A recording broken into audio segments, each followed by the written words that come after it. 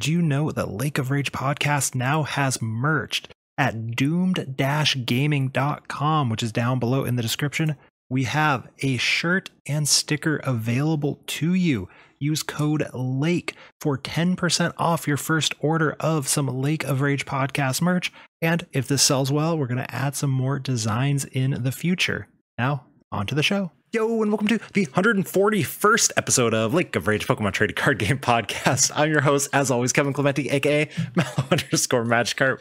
I'm joined today by two very special temporary guest hosts joining us for too many times. Because if you're watching on YouTube, you can see them. If you're listening and why is Mello cracking up during this intro? These two are purely ridiculous and miming what I am doing.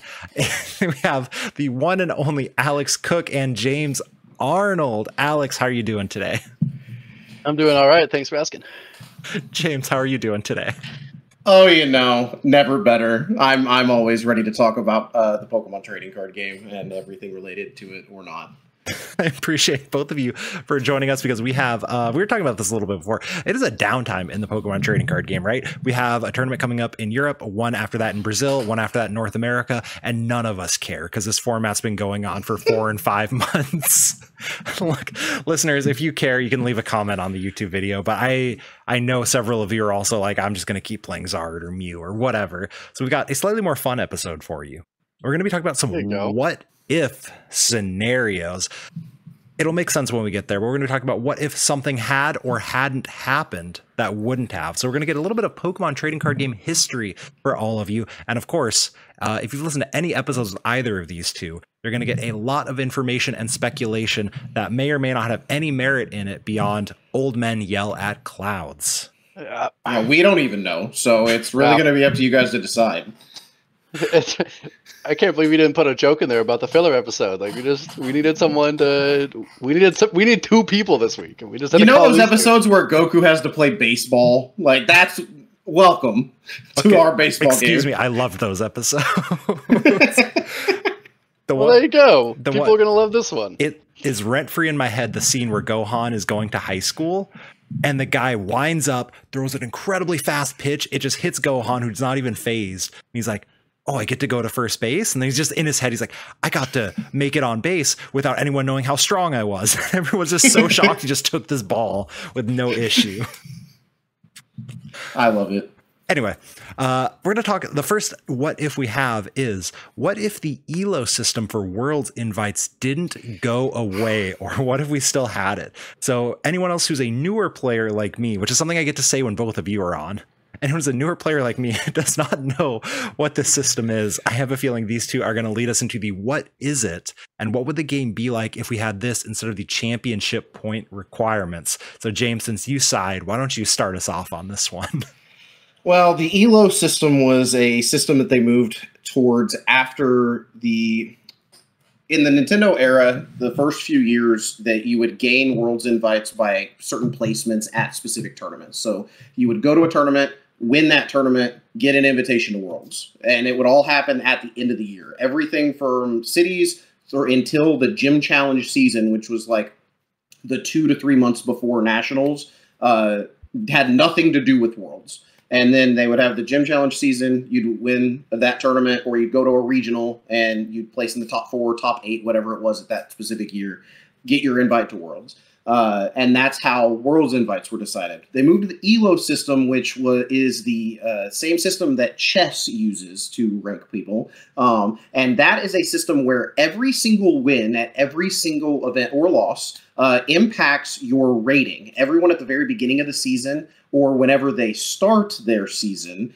starts with the same rating. And then if you beat someone, depending on what their rating is, your rating will go up a certain amount or it will go down a certain amount. And what ends up happening is the more and more points that you acquire throughout the year, if you lost a game of Pokemon, you know, a game known for not having a massive amount of variance or anything, to someone that may have less points than you throughout the year, you would lose a significant amount of points, and they would gain a significant amount of points.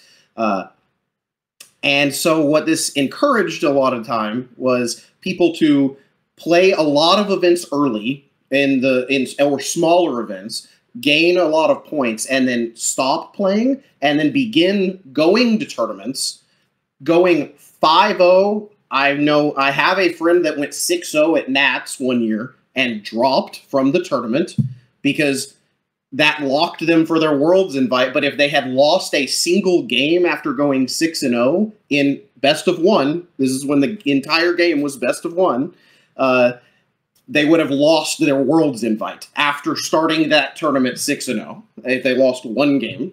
So it created a very interesting dynamic throughout all of the years of ELO until I believe it was 2012 when they finally switched over to the championship point season. Yeah, right around there. I think the biggest impact that we saw was its locals. Like your local events like matter way more and are far more scary. Because you have those randos that like play like whatever, right? You start dead against them, they're at 1600. You could lose a big chunk of points from getting donked by a Pokedad like right away, and like that's terrifying. Because like at least at regionals, you knew that like a handful of players were like prepped for it, so you could kind of expect the meta. And when the regionals were only 200 people, you're like, okay, cool, I know what like half the people are playing. We could just figure it out from there. But locals were scary. And there were a lot of bad feelings, and not to make this about me, but it's our episode. It's our episode. That's fair. In 2011, I may or may not have only played one event at a local size event at the beginning of the season, and then gone on to top 8 nationals that year, severing many people from their Worlds invite each time that I beat them along the way. And it actually, I ended the season after having not played the entire season just from playing. I had like 20 points or something from the locals at the beginning of the year. I ended the season in the top 32 in North America rankings from just like destroying people at nationals in the ratings and just taking so many of their points. And it was funny for me, but awful for them. So, and so I think that it is definitely net positive that that system is not what we use. 100%.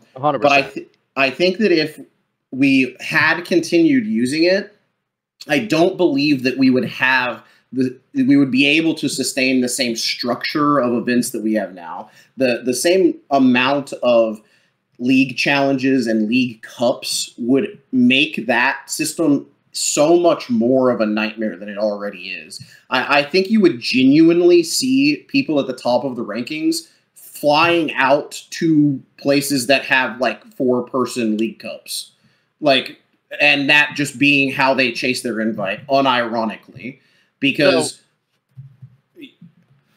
I mean, I think on one hand, like. I'm not trying to like defend the ELO system by any stretch. I think what we have right now is better than the ELO system. I don't think it's perfect. I definitely don't. No, definitely not. But different episode. Oh yeah. But if the question is like, what if ELO hadn't changed, and for some stroke of luck we are still at the massive numbers that we are at now, I think your local scenes are impacted far more. Yeah. I don't think you have people going to cups and challenges every single week, which makes LGSs not as profitable or important, or like I think more people stop carrying Pokemon because they're like, well, no one's showing up for our cups and challenges. And I think that's like where the what if like really truly lies, is in the local card game scene. If it was an ELO thing, because I still think there are people out there that are like, oh cool, you can get 10 grand from winning a regionals. And like I think that changes the motivation a little bit, because back in the ELO days you didn't have these big cash payouts. And so it's like, well, the wins are more important because the prestige of a Worlds invite is more important. But now that you get money with commas in the price, amounts of money, rather than a booster box for winning some of these things, Yeah, I mean, top 8 at Nats that year got a $750 scholarship and a box of black and white. Woo! For top 8 of Nats. So, like, in comparison, it's just a completely different world. And that's to even say, back then, every event was free entry. Every event, the entire year, regardless of size, regardless if it was a regional, League Cup size tournament, every event was free to enter. And you still saw people just choosing to not play the game after a certain point if they got to a certain level of points, because it just was not worth it for them to lose a single game against a Pokedad and then their life is over. Mel's got the strays over here. He's just waiting to be like, I'm a Pokedad. Like, I'm nothing against Pokedads. No. I'm basically a kidless Pokedad at this point. Like, I was actually going to bring up, so the ELO system was still on the Pokemon.com page. Like, you could still see your ELO. And I remember this purely because after my top 16 at Portland 2019, whatever year that was, I was like ranked 5th or 6th. And it was purely from a tournament where I lost twice. Once to Danny Altavia, who was like number 1 or 2, right? Because I imagine he had some points. And my other one was against a Pokedad, who I just remember had like a 1600 ranking, which was the quote unquote average, right? Because he had done nothing. That was where you started. Except Archie's all over me on turn 2 both times. But I was just like, yeah, I've both in the ELO system, that doesn't exist for me, thankfully, and the Pokedad part. I still remember that Pokedad just staring at his opening hand for 20 minutes. And then attaching 17 energies and 1 psychic to a Mewtwo and using cross division on all my Zoruas and just crying. So many tears.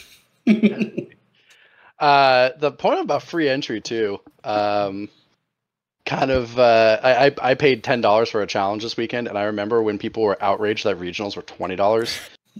Like, people were so mad. And then when they were 30. Yep. And then when they were 40. At what point, I know this is not a what if question, but at what point do regionals get too expensive to have like people go, you know what, never mind? I think it's going to be a number that you would get upset at. I agree. Because I agree. Magic costs $110 to play now, and there's no shot, really. What's their pricing? I don't know that off the top of my head. I just know that people were talking about the Magic Con, and to get into the event, I believe it was nearing $110 after taxes and fees. My gosh, I paid $110 to get into Vancouver because my dumb butt clicked the upgrade package because I was so flustered about getting in. So I'm playing. I remember seeing that. Yeah, if anyone wants a burn marker for $40, you know who to hit up. I was actually so excited to buy the static seating, and I was like, all right, I'm going to do this. And then I was like, it's $350 extra. I was like, oh God, no, that's ridiculous. What's your price point for static seating? What would you pay for static seating? I would have paid another $150, I think. 150 is your line? In addition to the 70, yeah. Okay. Because like, ooh, that seems so nice. Right. I've heard a lot of parents like really like that option. Oh, for sure. Because like you can take care of your kid, and now if the ELO system exists, we wouldn't have static seating. So really, that's the well, and I think for parents it has for sure. I think for parents the static seating thing, like it gives your kid a point to always go back to in that giant room of people, and I think that has a lot of intrinsic value as well that would be worth paying for. So I think in general though the ELO. If we had the same number of people with the ELO system now, I think you just see your local scene is just way weirder. Like in general, I still think there are enough people go to regionals because of money, and because like like people like you and I who aren't chasing any worlds invites, like okay, cool, like I don't care about the worlds invite, but I think it's still rad to win 10 grand. But am I gonna go like play in a challenge every single weekend?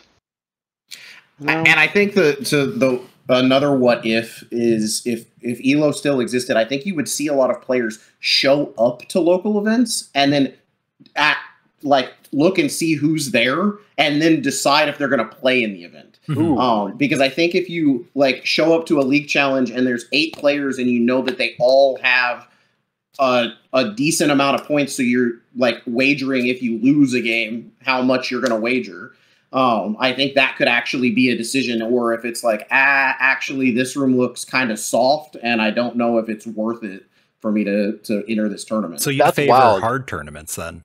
I think so. If I was like eloing, I would much rather favor like a tournament of people that are all like well seasoned and at 1750 than like half the room being like fresh 1600s. I think that brings up 2 points. One being, it's wild how that's like the reverse effect, because like nowadays people are like, oh, there's not enough people here, I don't want to play. Where like then it's like, oh, there's too many people here, I don't want to play, which is kind of wild. I think the other thing though that would be intriguing, because Pokemon is so big and popular now, like we've never seen as many players, is I wonder if somewhere along the line LGSs say this is a ELO capped tournament, meaning that you have to have at least 1800 to play this weekend. Ooh, but then that's such a like, that just feels like one of those play point requirements for things, right? Of just, you shouldn't be, I mean, that is true. Maybe that would be the norm if that was suddenly a thing, but like, that's disgusting to me. I think that would be a terrible, terrible thing. Oh, and well, that just goes to show how bad ELO is. I mean, true, yeah. But like, I think that's to James's point, is that like, if there's only people that like, if I'm going in a tournament and I have 2,000 and everyone else is 2,000, I don't risk as much. Yeah. As if I go into a room full of like baddies as 1,200, because this game is so luck variance. Like chess can handle it, because chess is a purely skill game. Right. Can I point out for our younger listeners that baddie in this case means a negative connotation? Someone teaches high school. Am I right? So you walk into a league challenge full of baddies. Lee, my wife, still like every so often she'll hear me talk with some friends, and she's like, I still don't understand if broken is good or bad. I don't think half of Twitter does either. So. I don't think so either. That was when I would pause. I was like, huh. Like, it's like, I'm not entirely sure how to answer that. Yeah. It's entirely results oriented after the weekend. Like, my deck is broken on Friday where it's broken on Monday. Like, oh boy. Anyway, I'm glad that we're not in ELO. I think that our current system needs a lot of revamping. Oh. But you know, it's the Pokemon company just cares about people playing their game. They don't care about the quality of life that the players have, as long as they get you hooked. And I think anything that incentivizes people to play the game instead of incentivizing them to either drop from tournaments that they're actively winning or incentivizing them to not play in Pokemon tournaments, I feel like that's just it. Like, it's good that like Pokemon has that as their vision statement of like, just get people to play. Yeah. Like, just come, just play, like, I love that as like a direction. It's rough though when you get into that and then you spend some time in it and you're like, okay, you cared about me 2 years ago when I started, but now it feels weird. And I'm not 100% sure on the year that this switched over, but I'm pretty sure that for at least most of the ELO years, it was Pokemon Organized Play, and then after ELO, it was Play Pokemon, as what the organized play was called. And I think that might tie into it. Probably. I don't remember. It's close, right? It's around that area. We can dig up some shiny energies and check. Yeah. Are you looking for temporal forces, or do you want to go shiny hunting with some Paldean Fates? Well, be sure to check out tabletopvillage.com and use code MELLOW5 to get 5% off your order for temporal forces, Paldean Fates, or any other product, sleeve, etc. that you are looking for. Not only does it support the podcast and you get some good cards, but you are helping out a family-owned Pokemon first business as well. Again, tabletopvillage.com, code MELLOW and the number 5, MELLOW, and the number 5. Anyway, back to the show. So the next what if that we had already mentioned, and this is potentially a pretty big one. And I'm going to be honest, I don't entirely know how to word this one, because we're talking about a what if scenario of something that was actually very large to the entire human race. But it is a what if the pandemic never occurred, in the sense of the Pokemon trading card game, of course, right? That's the big one. So March 2020, they set organized play, closed off everything, even though some places already been doing it. And then for those of you that forgot, it was a couple of years before organized play came back, with Salt Lake City coming back in 2022 April. This was around my birthday. It was either end of March or middle of April. And then somewhere in between there, every Pokemon card got bought up, and Play Limitless was launched, and tons of other stuff. So Alex, I know you want to go with this in one way. James, I don't know which way you want to go with it, but you can go off of Alex's. Sure. What would the Pokemon trading card game scene be like had that never happened, had 2020 never occurred and COVID-19 never taken place? Yeah, I'm gonna be straight up honest. I think we're at half of what we're at now. The trend was not upward, as it were, right? I don't know how many people were playing in 2019, 2020 that are listening, but like the trend was not like everyone jump in, we're doing this thing. And it wasn't until all of the Twitch streamers and YouTubers started getting their hands on old Pokemon packs and ripping those open that like we actually started to see bumps and meaningful differences and changes, right? So I think, like, to purely answer the question at one thing, I think we are back where we were at the end of that format. We also get like 2 Worlds formats that like from a lot of like historians' perspectives, not that great, and so you don't have a lot of like hype for those big events either. And so it's so weird to say that like the answer to what if the pandemic didn't happen, it'd be like, well, the 3 of us probably wouldn't be sitting here having this conversation. Well, I can guarantee you that because I never would have started creating content had I not had so much free time. And I would have never moved to Seattle to hang out. Like, I would probably still be playing. So see, there you go. You say that until you remember that ADP Zacian was the dominant deck. When the pandemic occurred, I would like to remind everyone, OCIC had just happened.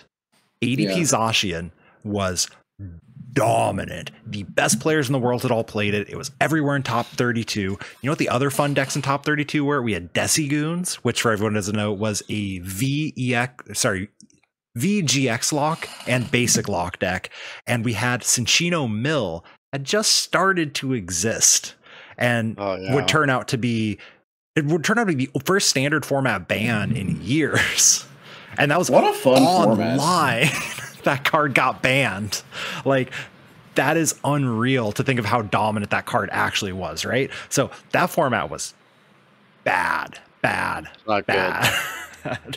It's weird enough that like I don't think that any of the cards that Creatures has come out with since then would have been any different. Like, I don't think Creatures like blinked 2 eyes. They're like, oh yeah, we're just gonna keep making what we make. Whether like I don't think they truly take like the results and then like print cards as much as like all this Mew hate stuff that is like trickled out here and there. Like I don't think any of that stuff changes. I think they knew Mew was good, right? Like that's my vibe with that one. Like they knew Mew was good, and so they just kept printing stuff because they're like, well, we need these. I mean, they've come out and said that like they really want to focus in on like printing viable decks in a set, just in itself, right? And the goal of that is, I can't remember what I was watching an interview 2-3 years ago where they said like we want the first time regionals player to feel like they can win the game, like win the whole thing. They've succeeded, and like they did that. So you know, there's good and bad with that, but I think the short version of the pandemic thing is that like the boom doesn't happen, prices of cards don't go up, my master sets aren't worth nearly as much as they are. If anyone wants to buy some master sets, hit your boy up. Shameless plug. That's fair. You know where to find me. You know, like we're all back in blissful ignorance, and we don't tell people that we play Pokemon, and now we do. So I think the biggest thing design-wise that would change is maybe not the effects of the cards or what they do, but I do think that if the tag team things hadn't happened or they had not cared, the numbers, like the actual HP of cards, because I don't think we see VMAXs with that level of HP if that's not a direct response to that era. Like, maybe the VMAXs do exist and maybe they are 3 prizes, but I don't know if they are 330 HP or 310 HP every time if they didn't have to respond to these 280 HP basics that they had. Because the jump from pre-tag teams to tag teams to post tag teams. Like the number, like people think the numbers are bad now, but the jump between tag teams to now is so much less than like real Pokemon cards and then when they printed tag teams. What's that Jaywitz video? There's a Jaywitz video that came out that talked about like he says something explosion, right? Like creep explosion or something. I don't remember. Okay, yeah, I think I know what you're talking about. Yeah, and like the black and white one being the old head's biggest egregiousness of like now there's 130 HP basic Pokemon. Yeah. And then less than a year later, 180 HP. This might be a side tangent conversation. Is that more egregious, or is the jump from team up to Sword and Shield VMAXs a worse egregious slight on the Pokemon world? Which is worse? I don't know which is worse. I think the problem is that none of it had to happen. None of it. Because you take something like the EX block, right? The entire EX block, the capital EX, correct? Like lowercase, the lowercase EX block. Oh, 0406. Oh, okay. Like, the original Ruby Sapphire. Lowercase. Okay. Yeah, like that whole block until you hit Diamond and Pearl is very much scaled. Like EXs have stage 2 EXs have 150 HP in the first set they're printed in like Sandstorm or whatever, and then you have stage 2 EXs with 150 HP 4.5 years later. And it's just a flat line. And yes, the cards from 2007 are better than the cards from 2003, but the numbers are very similar in what you're doing in the game. Mm-hmm. And I think that Diamond and Pearl, you saw now you got that you started seeing the number 130 on stage 2s with Empoleon and things like that. That now you saw stage 1s now have 90 HP sometimes. It's whoa. And unthinkable. Yeah, but then I totally agree. Black and White is when it's like a basic non-EX Pokemon was 100 HP. It was like most of the time, and it wasn't good, right? Yeah, and usually it had some effect that was like if you don't do cartwheels in front of your opponent and then high five them 4 to 5 times, you can't attack. Like, but then you just get these format defining in base Black and White 130 HP guys that do 120 damage. And it's like, what happened here? Like the good old days when plus power was meta relevant and important. Yeah. What a time to be alive. Hey, Vitality bands come back. Yeah, wildly enough, right? It's crazy. So I don't know if that's on purpose or not, though. Like I don't want to give creatures and the design team too much credit. But no, it's wild. So to go back to the whole what if the pandemic? What if the pandemic and this power creep and stuff? Like I think it's proven that they just like power creeping their game no matter what. Mm-hmm. So I tag teams were clearly a mistake. Hey, like that's what started it. No. We love no. I like Pikarom. I played so much Sunlot this weekend, and I hate that format's so mediocre. I'm sorry. I say this to you every time. I think that format's so mediocre. It's fine. That's so it's generous. fine. Get in the comments, people. Sunlot is not a bad format. I didn't say bad. I said mediocre. It is. It's not a mediocre format. Gosh. I like what I like. No, it's fair, but like. I think so. Here's my thing about what if the pandemic didn't happen. I think, and this is a slightly different thing from power creep and all that. I think that what you see with Limitless, I think Limitless is such a defining. And I'm going to start this by saying that I think that Limitless is one of the best things to ever happen to the Pokemon community. Quick shout out. I'm a member of their Patreon. Anyone else who uses their services and can afford it, sign up for their Patreon. Anyway, go for it, I support that entirely. I think that what Robin and the entire Limitless team have done across I was going to say last few years, but I guess it's been longer than that now. But Limitless changing the game and making it so much more accessible to so many more people, creating the avenues that have happened for so many community-ran tournaments to take place, and for everything. There's so many good things, and But what I'm going to say is the game itself would be completely different in other ways as well.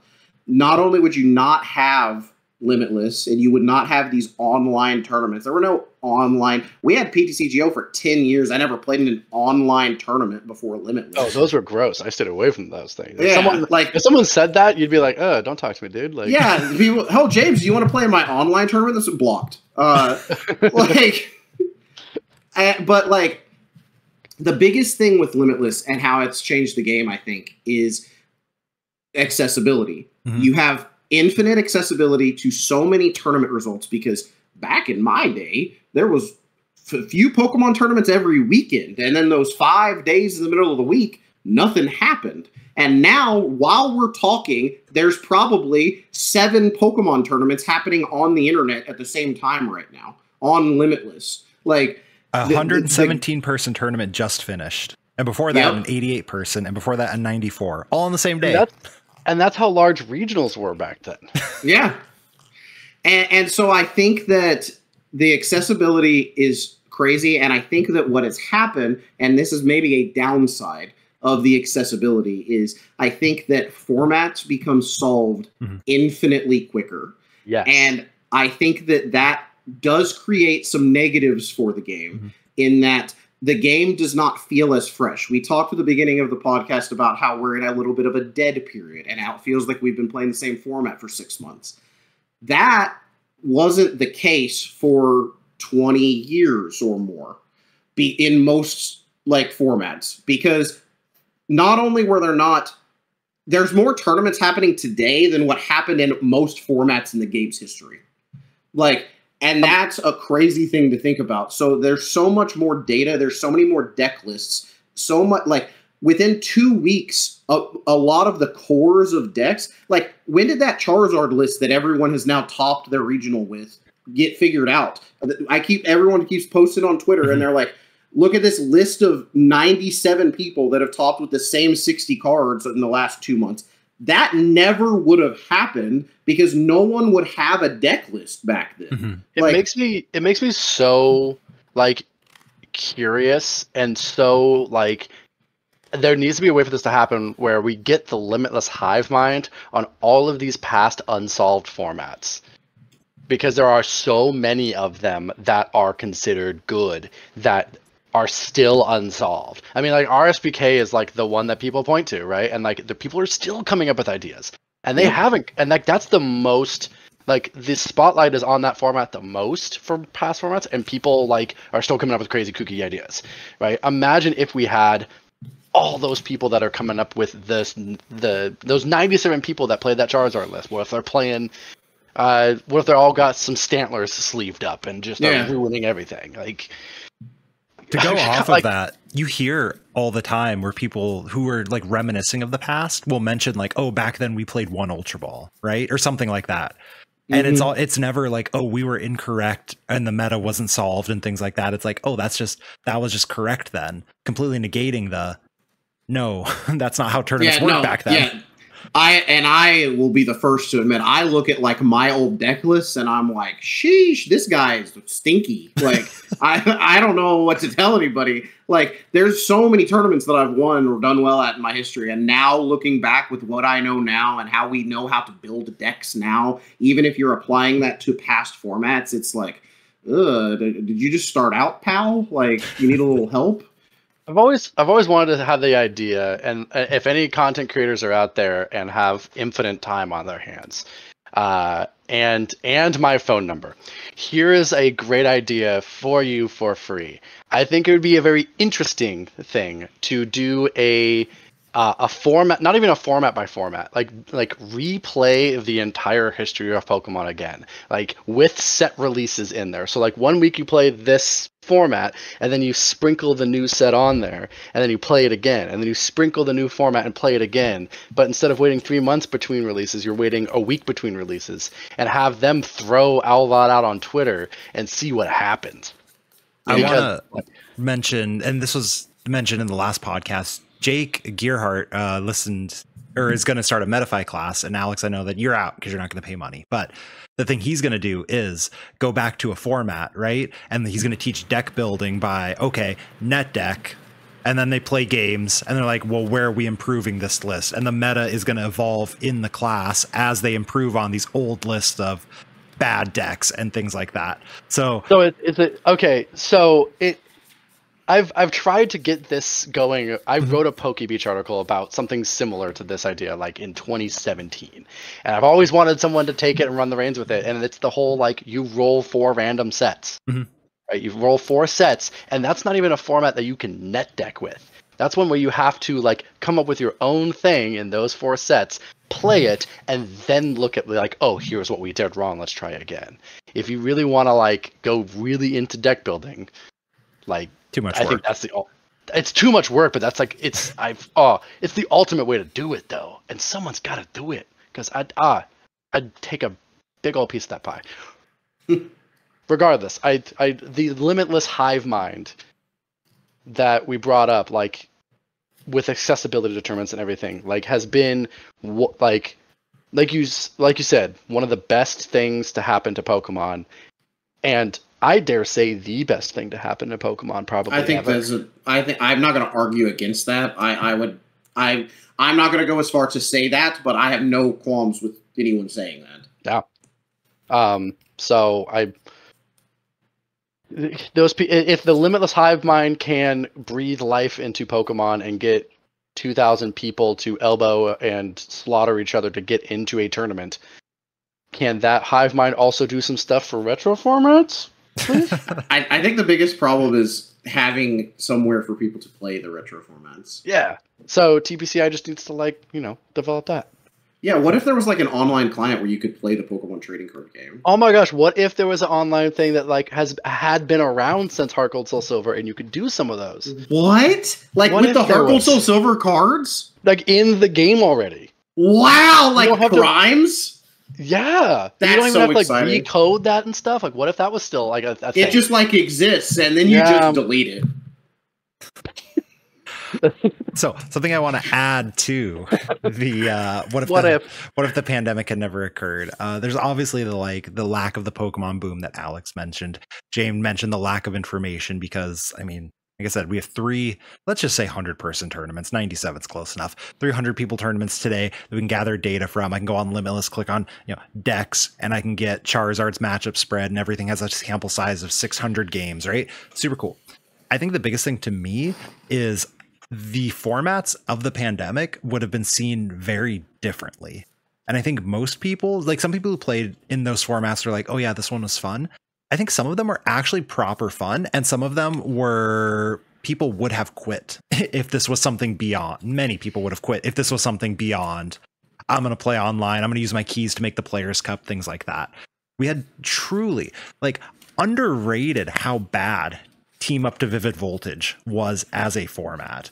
And I think that's something that people just kind of underestimate. And we would be talking about it so much more, how bad Team Up to Sword and Shield was, how bad Team Up to Vivid Voltage was, how just truly, truly terrible these things were. And if you're wondering, what was Team Up to Vivid Voltage, Mello?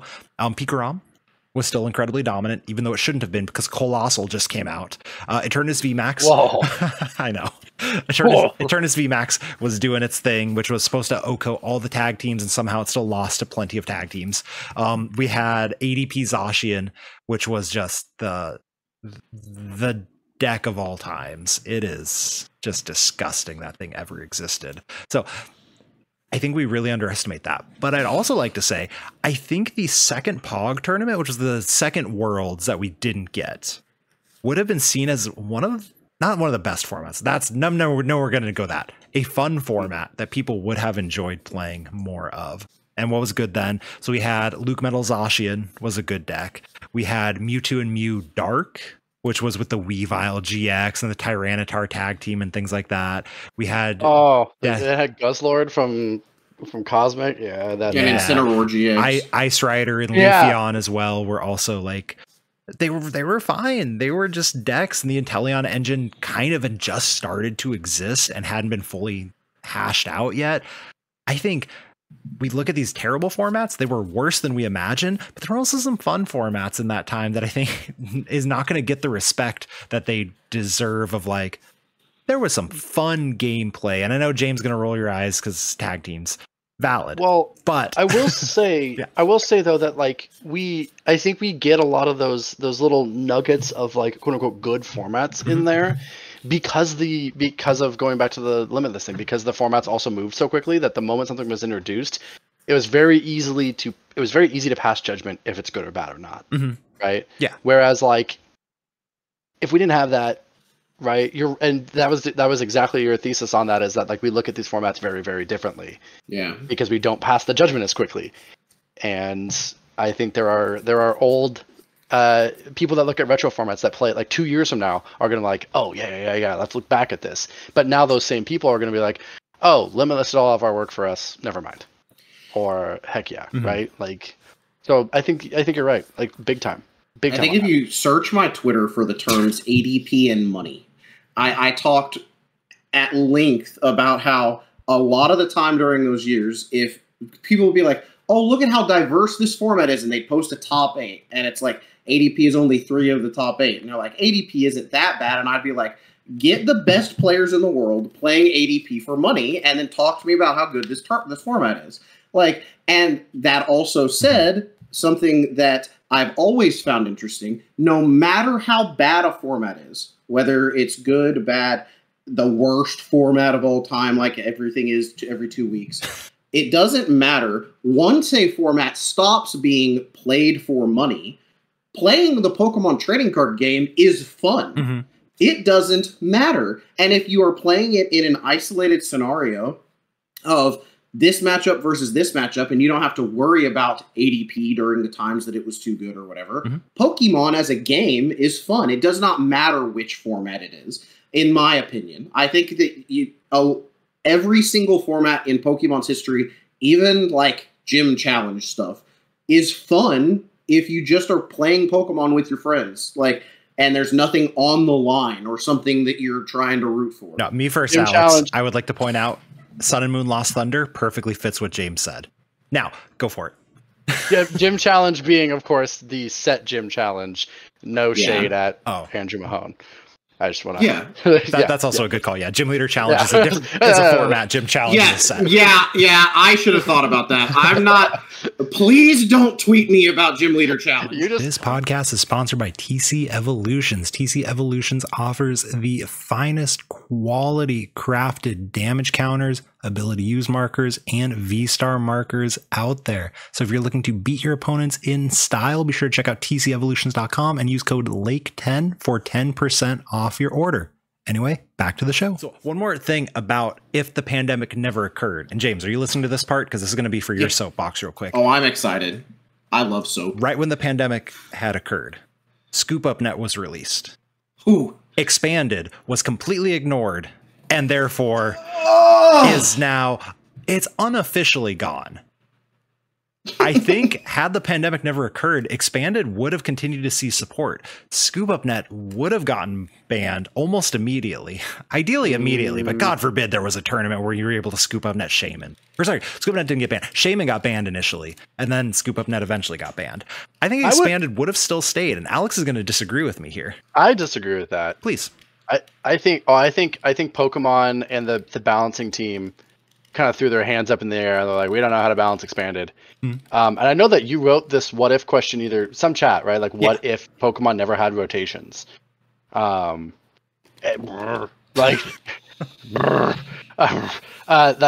now granted, I think when they did all of the rule changes and new player balances in 2010 with the Black and White to make everything kind of more uniform, I think that's like kind of where you have to like restart, because everything before that is too muddy.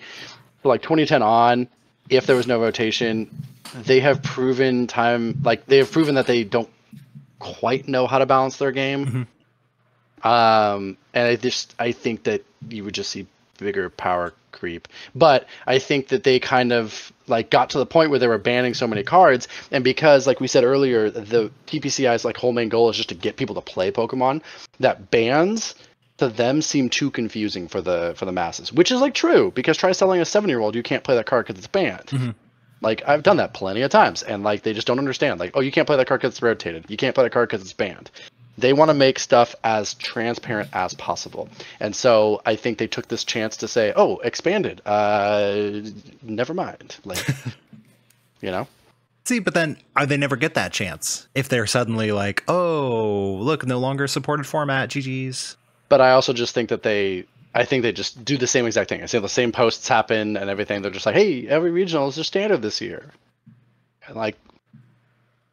That's it. I think they still say the same exact things, but they don't get the hype behind the competitive Pokemon's done right now, right? That's the thing. My heart still loves the secondary format, and during times like this, where hey, we could be having an expanded podcast. Instead, I'm talking to you two about all this stuff, right? So,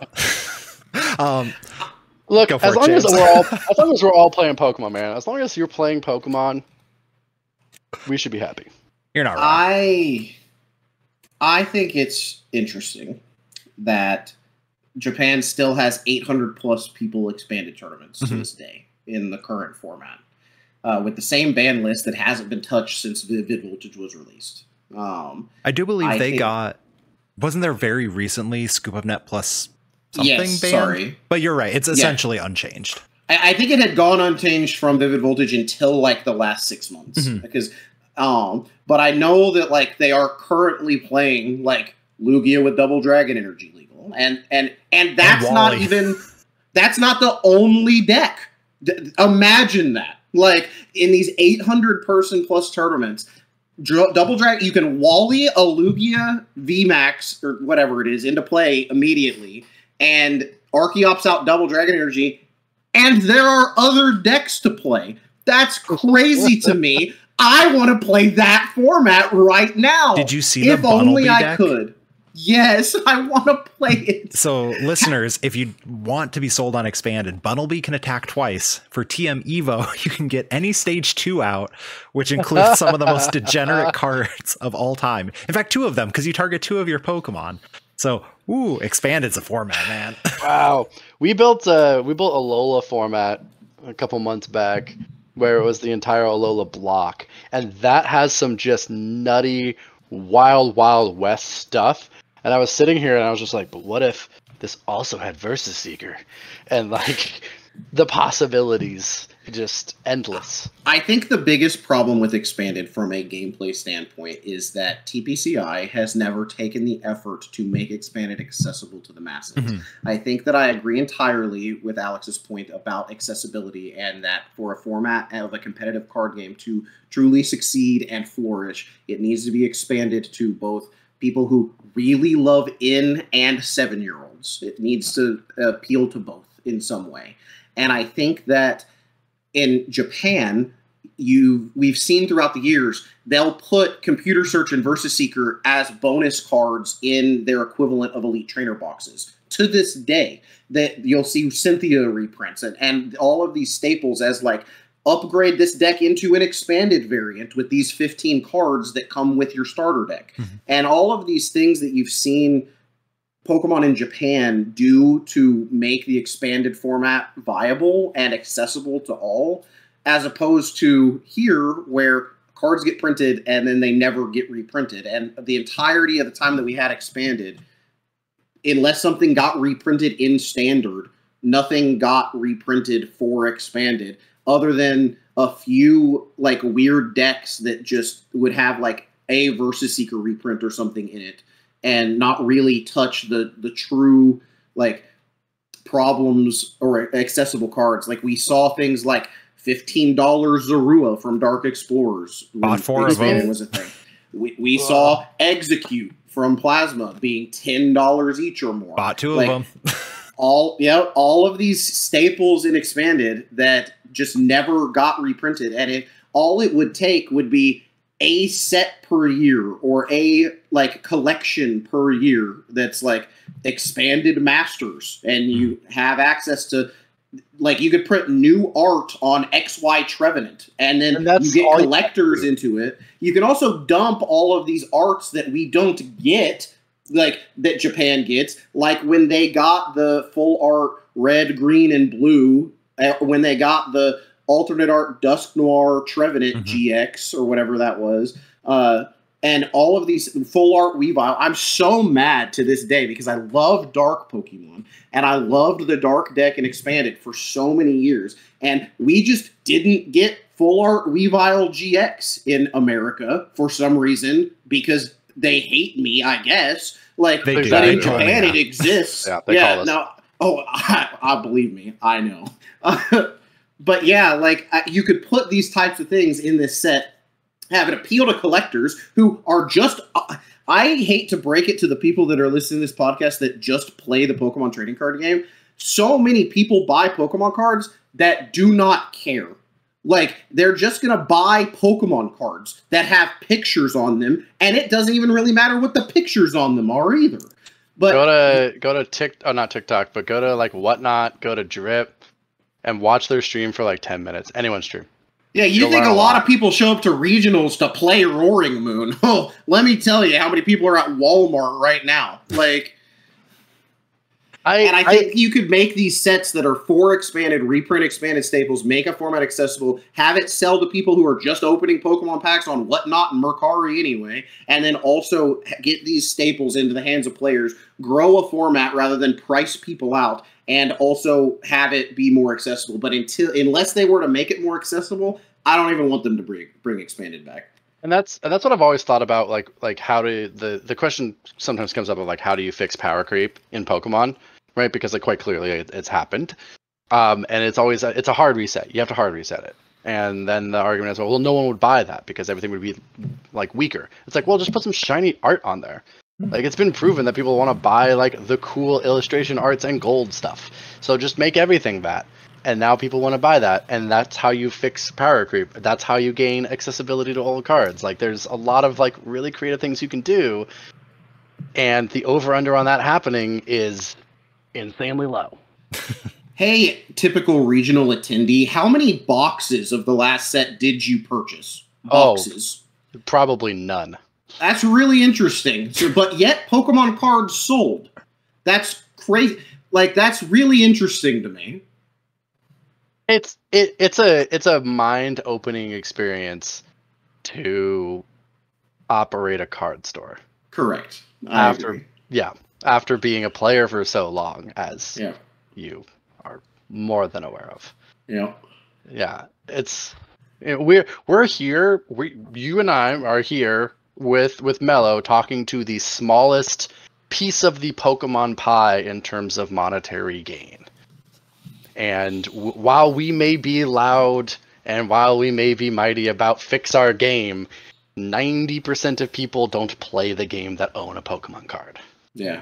If you're on YouTube, you can also see this, right? Like, this video has probably several hundred views. You go to Celio's network, several thousand. And then you go to Leon Hart or Real Breaking Nate or something like that, and you're talking about millions. Exactly. Hundreds of thousands, millions of views. There's a pretty big difference, right? Between Celio's network, big, Tricky Jim, very big, and then pack openers, which are real YouTubers. Like, wild. Yeah. It's wild. Like, these people are mainstream, recommended to people who are on a suggested page, right? Gameplay does not get suggested to randos on a recommended page on YouTube. It is more likely that an average Pokemon fan has seen Leonhardt open up a Skyridge pack than they are to know what a Roaring Moon is. 100%.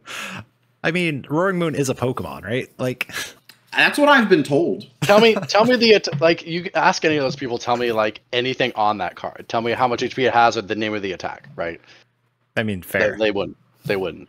That you could. I mean, tell me what they know how much damage right? base set Charizard does, though. 100? It is 100. Let's go. Okay. I was like, oh no, I don't think I know that. What's the name of the attack, though? Flame? Me? Fire. Whoever. Fire spin. No. Fire spin. Is it fire spin? It's fire spin. Okay, cool. I thought you said fire bit, and I was like, yep, you nailed it, bud. Oh yeah, it's fire bit. I know its abilities turn everything into energy burn. Yeah, because on the Pokemon trading card game for Game Boy, in order to make it hard mode, I built a Rain Dance Charizard deck. It was great. Hell yeah. That's cool. So that's a quick aside. Anyway, Alex and James, thank you so much for joining us on That's what was. it? Yeah, what was. All right, chat. I'm going to need you to comment down below if you want to hear us ramble again, because I feel that I've been lied to. There's a giant list below us. We didn't even get to, I got one queued up. It was like, what if the turn 1 rules were different? Oh, that would just be bad. Like, like over the years, like what if we had like 06 in 2015, and what if we had now in back then? Like, because they've changed so much. So like, there's eras that are probably like either way better or way worse if you change the turn 1 rules. Archie Stories doesn't exist these days. Like if you had these days rules, right? Lily is like a terrible card. Listeners, if you enjoy this episode and want more, a few ways you can do it. To us. Twitter DMs at Lake of Rage Pod. You can comment on a YouTube video or join the Discord, which is in the description of all podcasting apps, things like that. Let me know, because we do actually have a very large list of other, I think, very good what if scenarios. Unfortunately, I have to go to work in the morning. So if you like this episode, how much does it cost for you to call into work tomorrow? So if you like this episode, be sure to let me know specifically. I guess you can also let these two know, but let me know, and I will happily bring them back in the near future. Alex, where can the people find you if they want more from you? Do I also get shout outs after this, or is this my last opportunity? This is your shout outs as well. Yes. Okay, cool. All right. Sorry, I didn't want to know what my limitations were. You can find me on @Spokane Pokemon on X, or anywhere else if you search my name. I don't know. I'm not online that often. You can find me on cubekoga.net/cube/cookcube, spelled KOCH. You can also find me on Facebook Marketplace selling my entire master sets, all of them, every single master set I own from Black and White till now. Buy them. Big shout out to Nathan Shaw. He told me to. Big shout out to my OSRS gains right now. I'm making about 100k strength an hour doing Nightmare Zone currently with full Durox and everything. It's great. And then shout out to James. James, where can the people find you, and any shout outs for your current old school RuneScape mining? Is that what I think that meant? Whoa, you were close. Okay. I understood none of those words. Hey, everybody, if you want to talk to me or see me talk, you can find me at twitter.com/WamesGames or @WamesGames, which is really interesting considering Wames don't game no mo. You did just win a Dragon Ball tournament. I did just win a Dragon Ball tournament. It's a very solid Twitter, though. I will say this, that James's Twitter is one of the more solid Poke Twitters out there. I enjoy tweeting about the Pokemon trading card game, which I no longer play. I enjoy tweeting pictures of Taylor Swift. It's great. We have a great time over there. Shout out to Taylor Swift.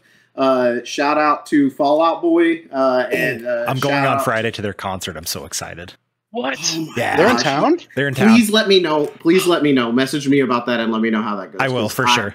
They're my favorite of everything. I'm getting to see them when we were young later in the year. I'm going out to Vegas. Okay, that is probably way cooler, but I'm so excited for this. It's all fun. Yeah, no, for sure.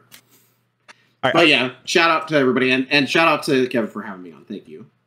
If you've made it this far, a shout out to you, listeners. But this is the podcast. Follow us. Twitch, Twitter, and YouTube @Mel_Magikarp. Follow @Lake of Rage Pod. What else? Please let me know if you would like these two back, because I'm always welcome to have more fun episodes instead of just talk about Charizard's the most played deck, then Tina, then whatever for the next 6 weeks. And Alex has one more thing he would like to say. I forgot. I have a podcast too. It's Too Many. I'm sorry, I forgot to shout it out because I haven't been on an episode in a month. But Too Many. Sorry. Listen. I don't have a podcast.